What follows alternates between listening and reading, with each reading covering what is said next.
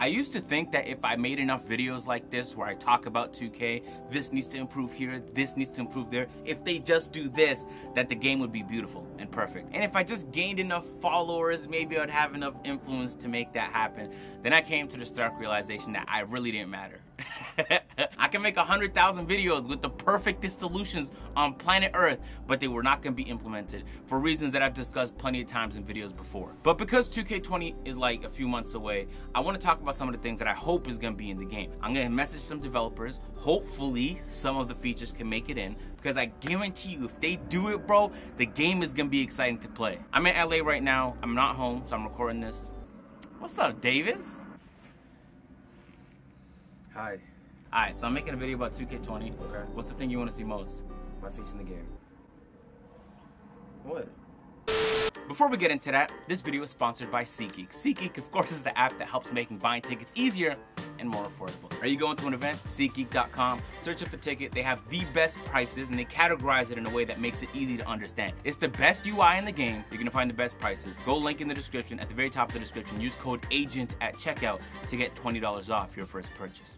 All right, ladies and gentlemen, let's do it. Before I talk about some of the things I want to improve, I want to talk about what 2K19 did correct. Because coming off 18, you literally could have done anything and it would have been better. 18 was depressing, y'all. I actually recorded a video before I left Atlanta where I played 2K18 for 24 hours, or at least I tried to. If that's not out, I'm gonna link in the description, or it's coming soon, sometime soon. I don't know what the upload schedule is looking like, guys. Load times. In 17, it was atrocious. 18, a little bit better, but still fucking horrible. In 19, the load times were down dramatically, so we weren't sitting in menus trying to get to where we wanted to go to for too long. Next thing is the park events. The park events were straight too. They weren't perfect, and were there delayers winning most of them? Yes.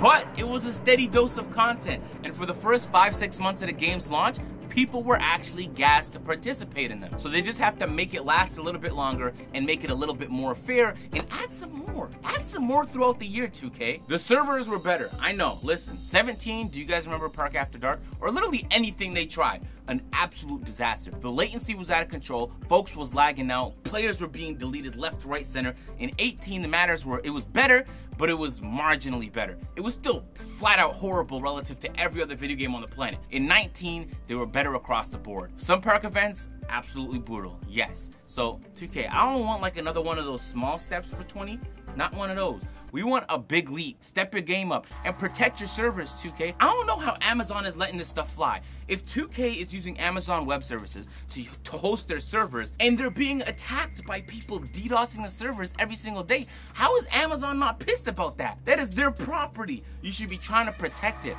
At least try something. But the servers have been a thing forever. You know, back when I really started to play 2K back in 2K10, servers were ass. 2K11, ass. 12, 13. They've been ass forever. I'd be pretty delusional to think 2K20 would be the year where out of nowhere the servers just got miraculously better. I just hope they get marginally. Listen, I'll take anything at this point. The gameplay was straight. The level design was...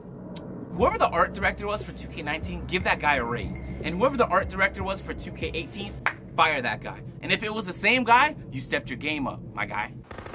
Good job. The level design was great. I like how it changes from different times of the day. I never ever got bored of looking at the same part. Not in the same way I got bored of 17, they copied and pasted the 16 part. And in 18, it was the greatest, most depressing stuff of all time. Phantom sent me a message saying, congrats on 1,050,000 subs, Agent. Bro, this guy is different. Next up is the online versus the offline grind. If you're leveling up your player, there is no way it makes sense that dudes playing my career should beat you to the punch and then bring their player on the park. You should balance it so that the my career guys level up at the same speed as the park guys. But then, Agent, what if people start boosting? Because if people are gonna start... Reporting system, right? This is how it works. Yes, people will try and boost. Reporting system will have those people banned. Use your brains, not difficult solutions. For NBA 2K20, we need the guards to be faster than the centers. The last two 2Ks, guards and centers move at the same pace. We have people saying that we shoot over those. That cannot be an option next year. You must be open to shoot or lightly contested. What are you doing, bro? Damn, yo. Ah! Dribble guys should not be able to move all around the court in 3 seconds, alright? How to get massive heat. That's how you get massive heat. Dribble guys do 3 moves, Yo. and they have went from the baseline to the half court, all the way back to the opposite end of the court. Good dribblers should be able to do those moves. Like, you know how you weren't familiar with those moves. Like, you didn't know you could do them on your center. And only good defenders should be able to defend those. Those guys who were playing were not good, so they couldn't guard the moves. That's okay. There should be a skill gap. There should be something hard to do in the game. Yo, fuck all that. Let's talk about my team. All right, close the door. Close the door. Close the door. All right, this one's a long shot. Mike Wang, you watching this, my guy? Crossplay. Y'all got that? Probably not, but it'll be dope though. I was gonna add some stuff in this list for the PC community, but that's a lost cause. Y'all don't even have game chat yet. Honestly, it's crazy because 2K develops the game on the PC. You'd think they had the features. It should be the easiest port, but instead they're spending time porting to the Nintendo Switch because it's easy money, because anybody that's buying 2K on the Switch is a sucker anyway. I offended like at least 2,000 people that had the game on the Switch. And one of the last things I want to mention is the waiting times on the park. Preposterous. 2K, do something.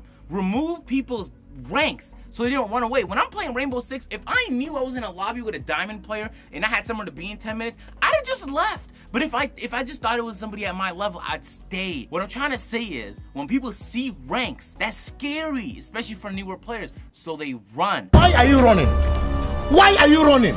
It becomes very difficult to get a game for some people. Whether it's a brown shirt because nobody wants to play with a trash player and everybody just perceives him to be trash, or it's a very good player and nobody wants the automatic loss. There's a million solutions and you get paid hundreds of thousands to make it happen. So 2K, hire some more people and then get those people to brainstorm ideas and then pay those people to implement those ideas. I'm telling you right now, if I had to wait 15, 20 minutes for a park game, I'm not playing park. Period. The fact that that's what some people have to do is crazy.